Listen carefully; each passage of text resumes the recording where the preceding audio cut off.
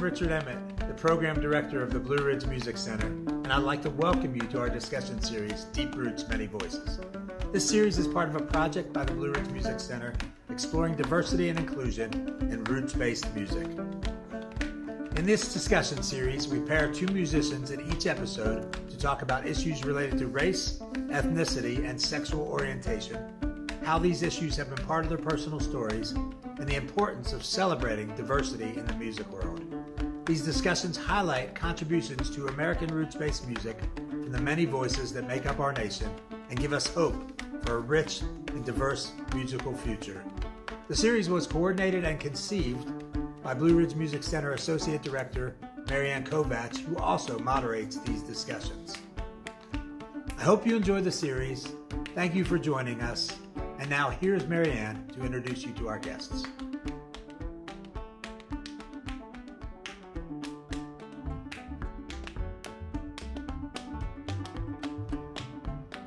Hello, and welcome to Deep Roots, Many Voices. I'm Marianne Kovatch, the Associate Program Director for the Blue Ridge Music Center. Today I'm speaking with Sam Gleaves and Joe Troop.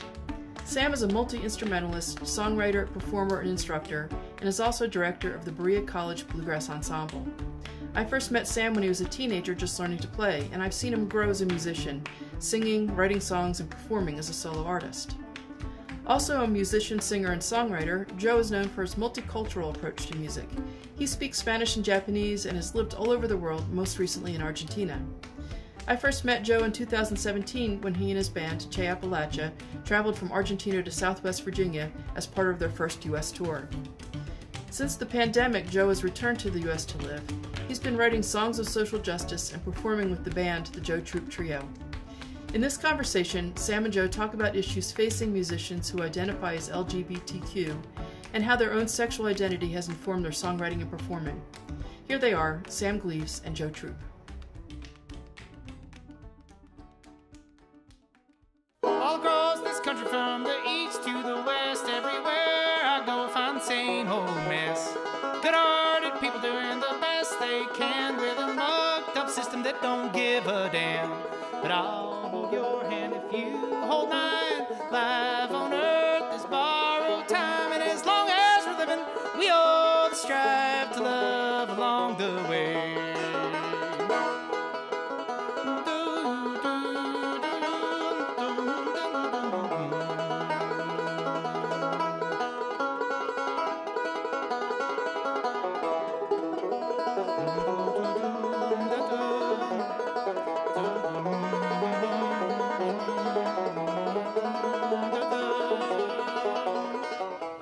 Hi, my name is Joe Troop. Thanks, guys. It's great to be on with you. I'm from Winston-Salem, North Carolina, and I have, lived 14 years of my adult life outside of the United States, 2 in Spain, 2 in Japan, and then a whopping decade in Argentina, all the while with my 5-string banjo and fiddle. And I decided to be a musician and have worn many hats through the years in order to do that. So I'm now in Durham, North Carolina, and glad to be talking with y'all. My name is Sam Gleaves. I was born and raised in Wytheville, Virginia, and I came to Berea College about 10 years ago as a student, and I loved the community and the music scene here so much that I've stayed here, and now I teach at Berea College. So I'm here in Berea, Kentucky today.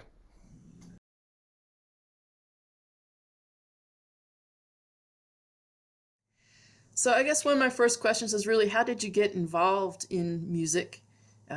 Both learning to play, who maybe inspired you early on, and how you made that transition to not just playing, but to getting on stage and playing. So.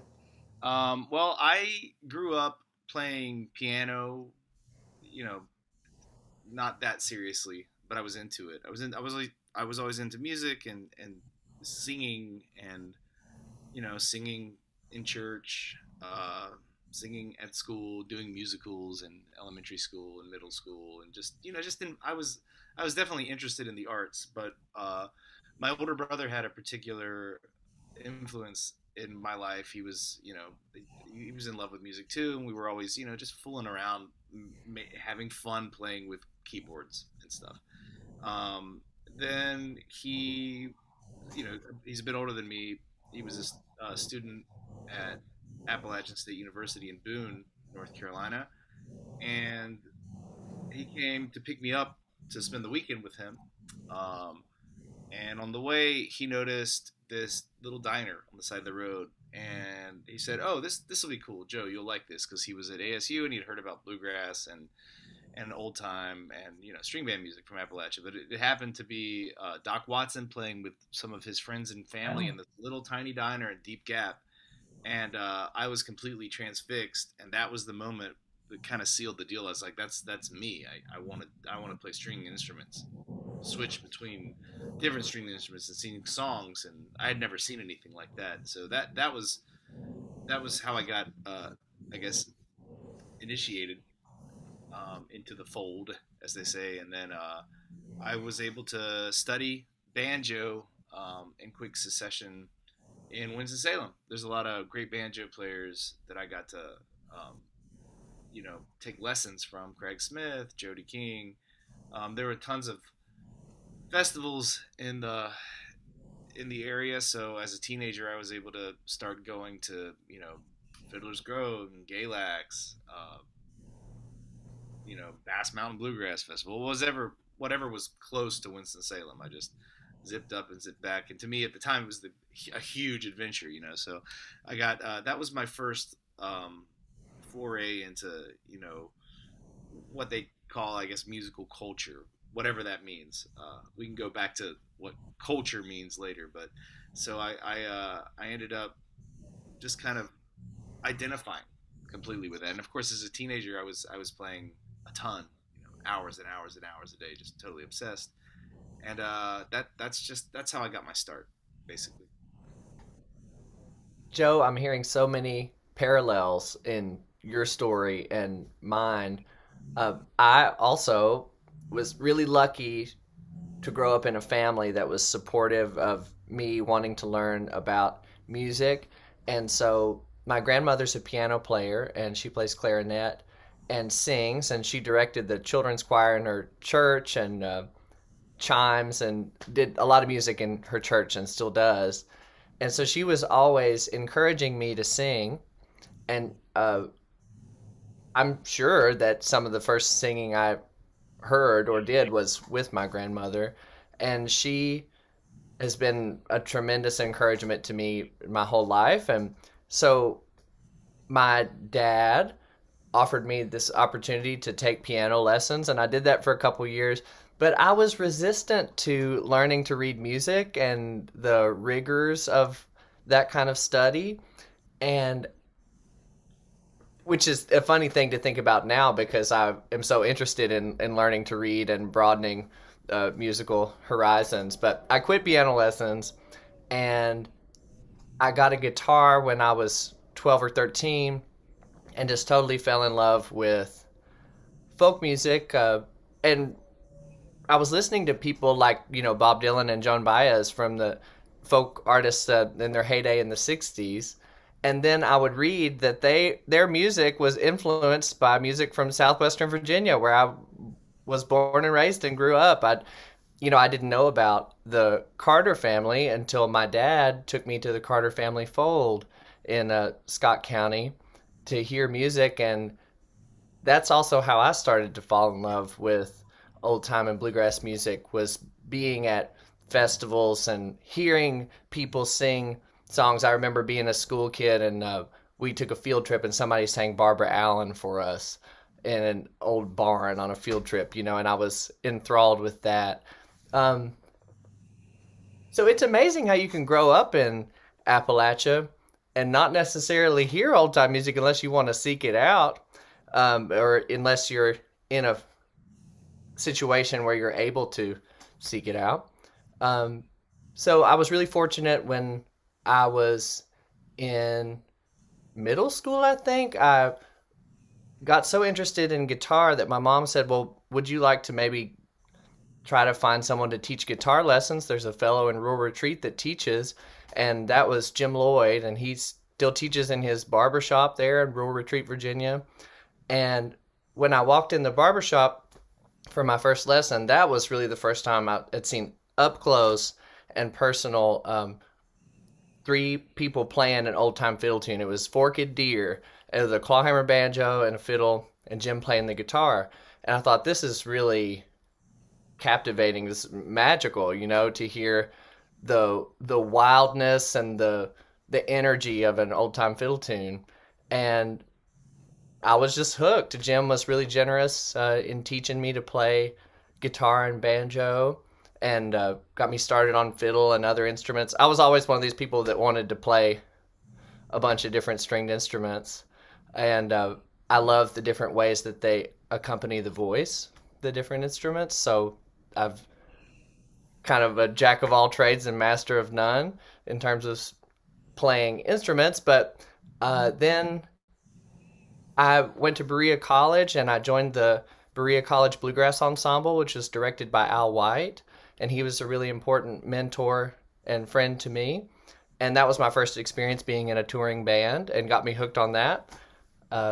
And I've been excited about traveling and sharing Appalachian music ever since. And throughout that whole time, I've been writing songs about my experiences or working class stories from Appalachia, that sort of thing.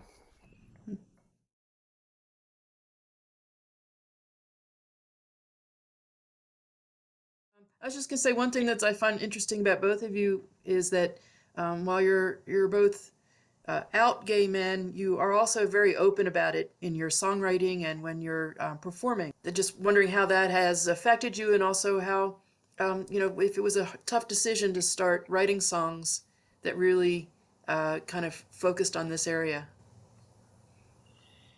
Hmm. Well, I started writing music a little bit later. Well, later years after coming out. I came out as a teenager. Of course, as a white boy from North Carolina, it's kind of like coming out was a thing you did. I later came to learn that in all different kinds of cultures, different socioeconomic backgrounds throughout the world, some people do the whole gay parade differently. There's a lot of ways to peel an onion, and there's a lot of cultures in the world, and there's a lot of humanity is incredibly vast. But at 19, I was like, well, I need to make some sort of public declaration because I was losing my mind, and so I did, and it was, that was a huge weight off, relief, but it was also an annoyance actually, because I quite frankly I didn't even realize it fully at the time, but white, like waspy North American culture is very judgmental, and there's a lack of solidarity in general within our culture of cohesiveness and belonging. There's a judgment and a pushing out and an expulsion element of this society that I haven't found elsewhere. So at like 19, I came out, I had the gay parade. I had to get out. I just left at that point. So I went to Spain as an exchange student and found this wonderful community of immigrants from South America. And those are the people that kind of pulled me into their arts and culture world. And I found a lot of healing in that process, because I was separated for the first time geographically and just mentally from Puritanism. Puritanism, this idea of basically being a pure human being. Like, I was suddenly in an arts environment with people who were like, there's no such thing as purity. That whole belief system is stupid. I'm like, yes, thank you. I needed to hear that, because I knew that intellectually. I had suspected that, but the solidarity that I feel like I have isn't necessarily coming from the bluegrass community or from white America at all. It's something I've been able to cultivate within myself because of love and learning about, a different set of values from people outside of this region. So that's given me strength. I feel like I can now come back and say, well, this is my proverbial cross to bear, as they say. I should say it because maybe the little Joey troops out there that are still teenagers need to hear this thing voiced. In fact, Sam, interestingly enough, at Berea College, I said some of this stuff on stage talked openly about my sexuality, a line of all the gay kids were like, "Oh my God, thank you." It was like, oh, of course they feel identified with that. And not enough people do it publicly. But again, Puritan culture shames you. They censor you. You're not supposed. No, we don't. Like, I don't. But I don't have any contact with that. Thankfully, I just show up, and since I'm in this package, I'm presented with the opportunities to be a talking head for white people, and I love to poke the bear because that bear needs a poking. Beautifully said, Joe. Absolutely. I was in the audience when you performed at Berea College, and you really did change the space in the room when you came out to the audience. And in the way that you did it was, to show that we have community, that we can look around and see each other and see who's smiling when you come out and feel that community. And I was lucky that I had community with other queer people when I was young. I was so fortunate in that a lot of my friends were involved in theater or music or visual art, that sort of thing. In high school, we had a great group of arts teachers at my high school, who were up against it and didn't get the resources and the support that they deserved from the school system, but they were creating safe spaces for queer kids in their classrooms and in their presence. And so we were able to be out to each other and our peers. I was out to my peers and my friends in high school, and out to them and some of my teachers before I came out to my mother and father. And I was so lucky that when I came out to my mother and father, they were affirming and loving. And, of course we have things that we don't understand about each other that we work through, like all families do. But my family have been overwhelmingly supportive and loving, and I'm grateful for that every day. And I had so much privilege in so many ways. I didn't have to go around being afraid of being assaulted and attacked. Although those fears do come, I think, to all queer people at one time or another, or that reality comes to a lot of queer people, which is really sad and something that I hope we can work, to end. But I felt like also in the music community, I was able to be out in some ways and not able to be out in some ways. And I still navigate this. I think a lot of people who play bluegrass and old time music still do navigate this issue. A lot of my mentors knew that I was gay before I came out to them. A lot of them I didn't ever have to come out to. They just knew me and saw me and supported me. But then some of my mentors who were older and from a more fundamentalist Christian background, I'm not really out to them. We may not talk about that part of my life, and I may know them through music, and our relationship may be based on music, and that my sexuality may not come up, or they might meet partners of mine and never ask, there's all kinds of complicated situations. And I also grew up going to fiddlers conventions like Joe was talking about. And it's disheartening to walk around those fiddler conventions and see Confederate flags and all kinds of hate speech on stickers and people's clothing and all of that. And so in one way, I felt like I could run around and be free. I remember joking with some friends of mine who are also openly gay old-time musicians, like, we're going to put the gay back in gay lax. We're just going to run around this fiddlers convention and have a good time, and if people don't like it, they can go somewhere else, But then on the other hand, there are some situations at those fiddlers conventions that made me fearful, and other people too. And it's not like you look around in our old time scene and see a lot of black trans women playing old time, because there's still a lot of problems in terms of welcoming diversity, truly. And it's very complicated because there is also a place of genuine love and acceptance in the old time music community in a lot of ways. So it's very complicated. going back to as a teenager, I was in a theater department too, very active in theater, and all of us were gay. I mean, it was very clear, gay, or we're going to be trans, or we were the queer kids. I mean, it was fairly obvious, but we weren't out yet, because this was, again, I'm thinking maybe there's a 5-year span. I don't know how old you are, but I'm 38. I'm just curious. Oh yeah, I'm 29. Okay, there was a huge change that happened between the late 90s and the mid 2000s as far as gay acceptance. Like when there were all of a sudden in mass media, there was more of a humanization that happened. But I think I call it the trail end of the AIDS era, where there was just like, you know, these, and then it was starting to lighten up a little bit.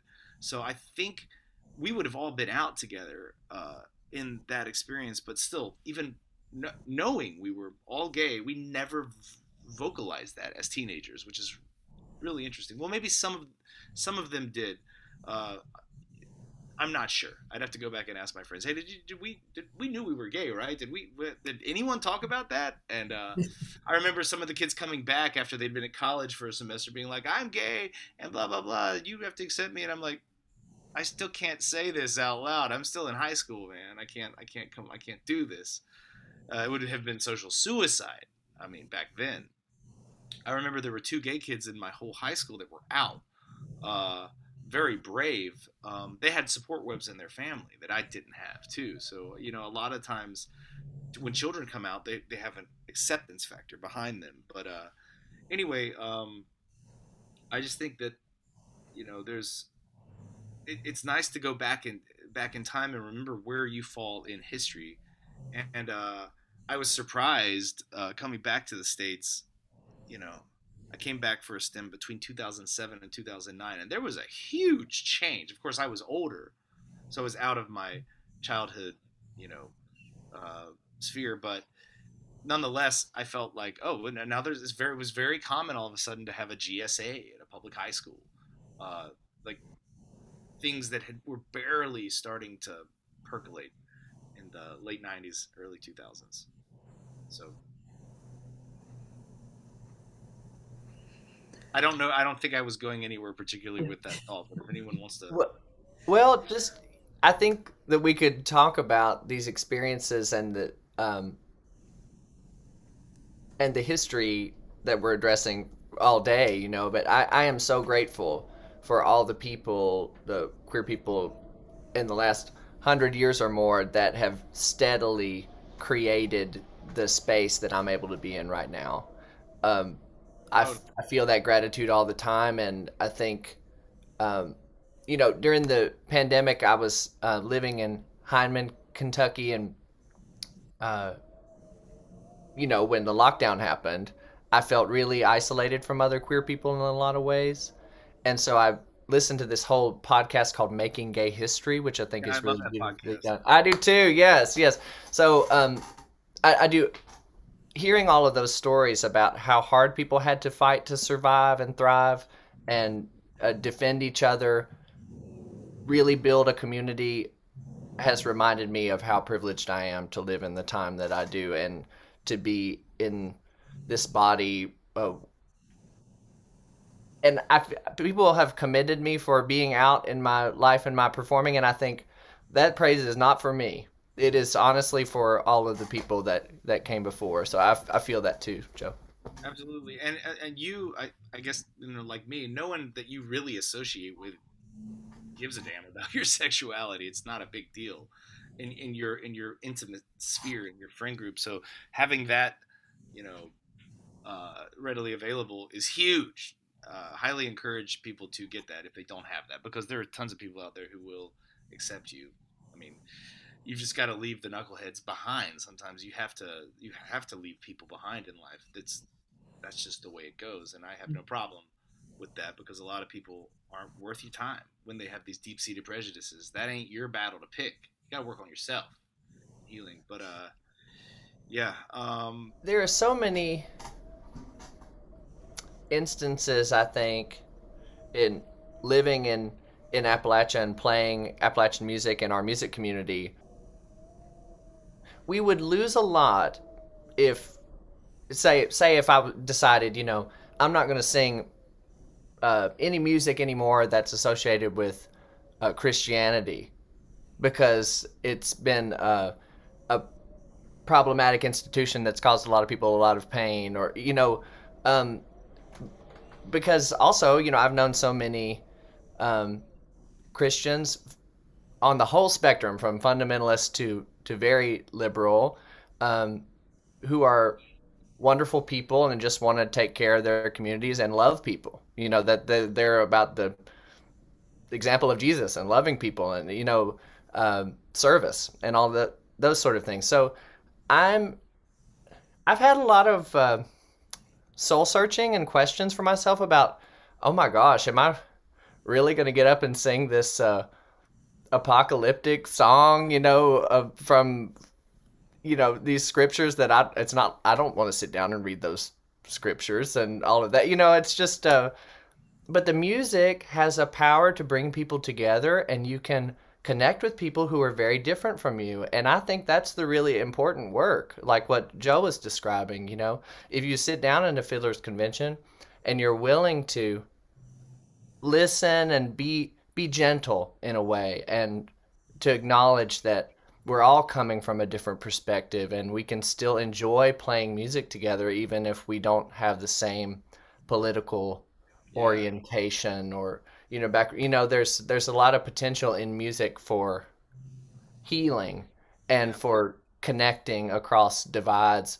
Not that we should ignore those divides, or not that we shouldn't work to create justice in the world. I mean, I certainly believe we should, but I think maybe part of how we do that is by genuinely listening to people that are different from us, which is hard to do. Hard for me and hard for everyone.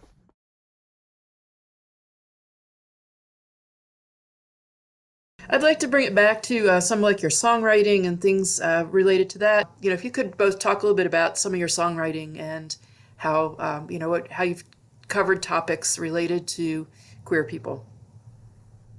I was so fortunate when I was at Berea College to work with Silas House, who became a dear friend and mentor of mine. And he encouraged me to write about my own experience and to find stories that resonated with me in some way and to write about them. So he, in a class that he taught called Contemporary Issues in Appalachia, he put a beautiful article on his desk, or on our desk, that was written by his partner Jason Howard, who's a great creative nonfiction writer and journalist. And it was about a coal miner from southern West Virginia named Sam Hall. And he was suing the coal company that he worked for because he had been discriminated against as a gay man working in the mines. He was outed, and his fellow workers threatened his life,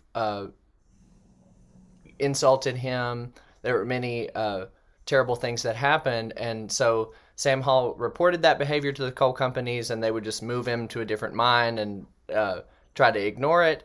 And he eventually filed a lawsuit and won a settlement from the coal company. But what was inspiring to me is that he spoke out about his experience, and he was one of the first working class gay voices from Central Appalachia that I saw represented in the national media, and I was very inspired by his story.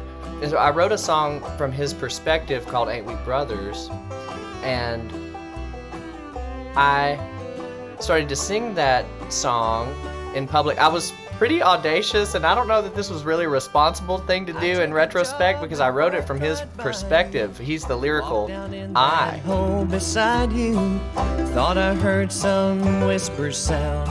Got found out, word got around. Got made out for something I'm not. Called everything but a child of God. Didn't mind to show it out in the parking lot. And I didn't get in. I mean, I tried to contact him immediately, but I didn't get in touch with him, it was like 5 or 6 years went by before I actually connected with him. He welcomed me to visit him and his partner, Burley, and he was very, very gracious and kind, and sharing his story with me personally as well, and saying that he identified with the song. Have ever known I've got a man waiting on me at home. To tell you the truth, I don't want to fight. I just want to say one thing outright to you. Ain't we flesh and blood all through?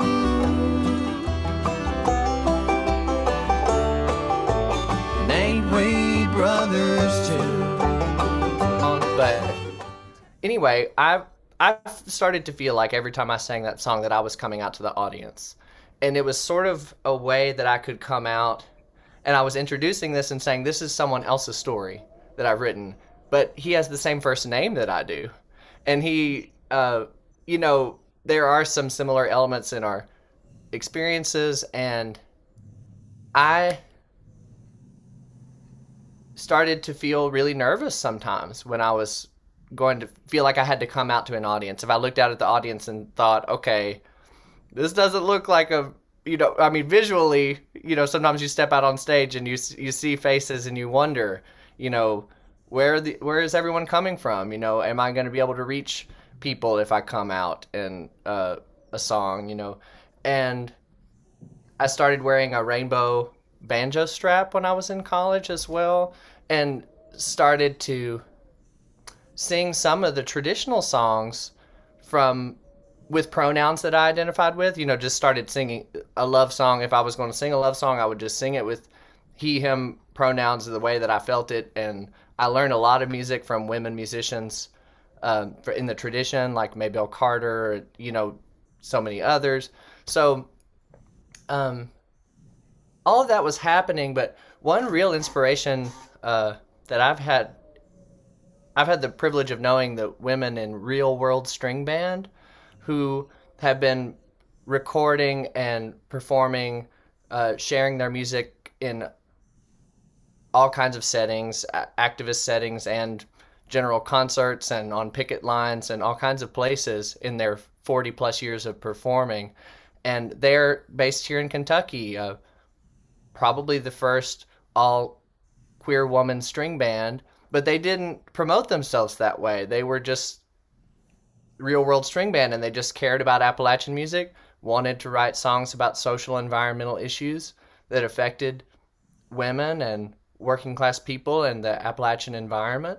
And so I've really admired their approach over the years of, you know, putting the stories and the issues into the air in beautiful songs, and not, I feel like they had a subtle and responsible way of presenting issues in songs, and I've tried to emulate that.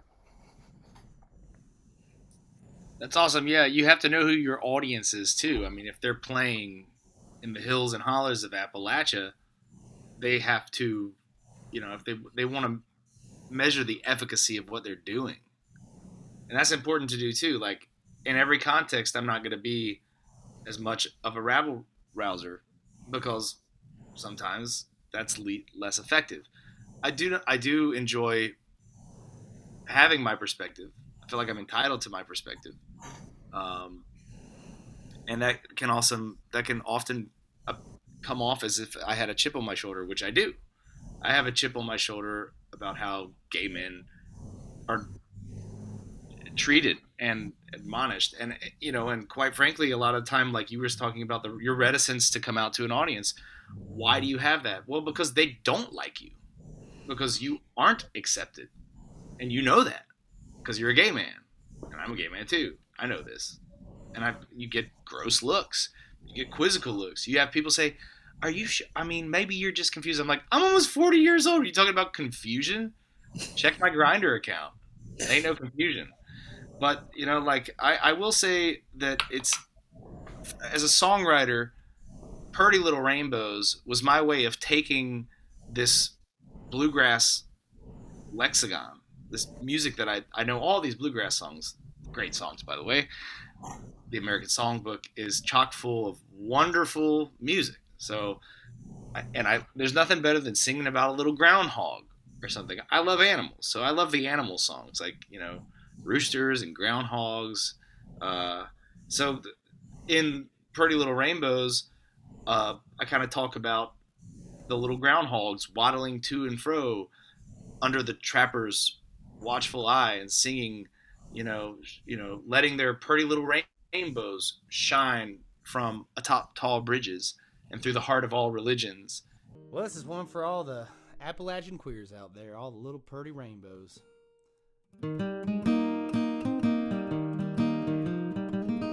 But really, the song, I wanted to write that for the little pretty little rainbows shining in dark places, like the 2-cent queers and pork chop queens. This is a song to celebrate the muse and use. We've got that good old not the San Francisco some like it gays, boiled, not like to slight them, a bacon pancake, because it takes different converging forces in order to push a movement forward. But there are a lot of people that are in the trenches, that are in places where their sexuality, their sexual identity is not an asset. In fact, it's very controversial. And those people are brave. They stick it out. And those are the Pretty Little Rainbows. So I wanted to write that song for them. It was kind of cathartic. Also, using that language is fun. I love some of the bluegrass language.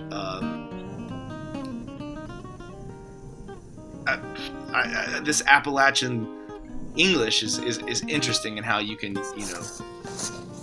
kind of it combines like a level of humility and grace with a very powerful message sometimes, and I do glean that out of this tradition.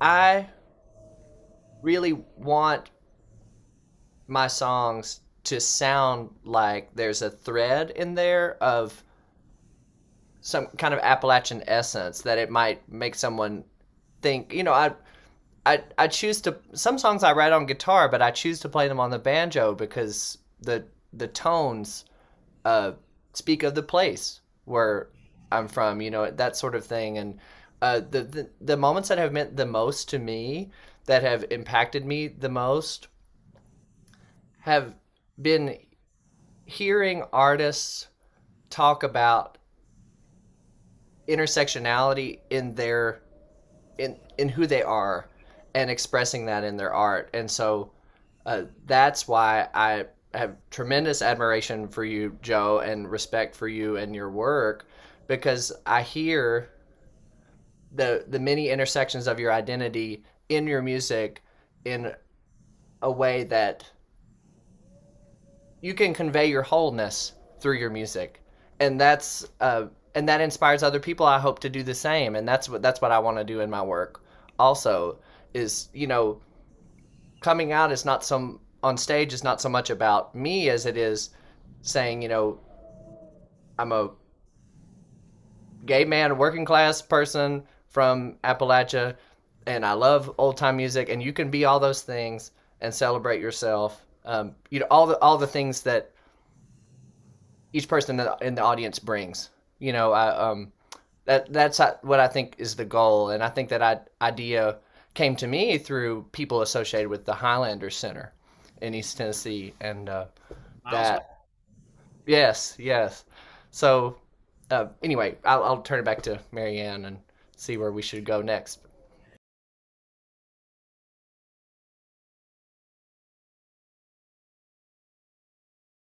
So I'm working on some writing about LGBTQ plus musicians from Appalachia, or LGBTQ plus musicians who play Appalachian music.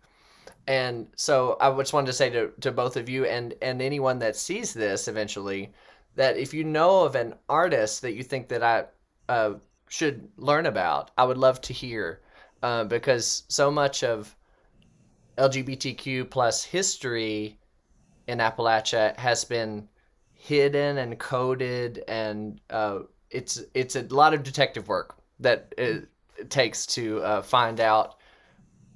Some people are, I'm very thankful and grateful for the Joe Troops of the world, and Amethyst Kia, and so many others that are out and open. But there are so many musicians who are navigating that in different ways and not as public. So anyway, I'm interested in continuing these conversations.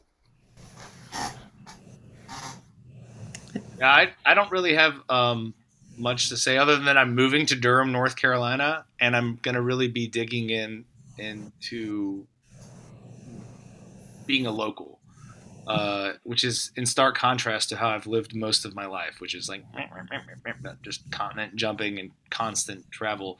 Not that I'm not going to do that, but I want to be more focused on the work that I can do in North Carolina for this next period of time. So if anyone has any use for me in the world, which somehow happened today, thank you, Marianne. I'm here, and I like to talk, so hit me up. And go visit Sam at Berea College, because Berea College was I got to figure out how to get back there too, Sam. I'll just go ahead and tell you, I love that place. I can't believe that that there's actually a school in the United States of all places like that. I was like totally blown away. Well, thank you. You're always welcome to come, and let's make a reason. Let's make it happen. Totally. All right. Well, just thank both of you. We're glad that you're able to participate in our series here, the Deep Roots, Many Voices, and we're glad to talk to you. So thank you. It was a lot of fun, y'all. Thank you. Yes, thank you, Marianne. That's one thing that I want to say. Absolutely, is thank you for holding this space and for the work that you and your team are doing to create this documentary project, which I'm excited to see and honored to be part of. So thank you very much, Marianne. All right. See you later. A pulse is a heartbeat. By this we are united. We will love one another. We refuse to be divided.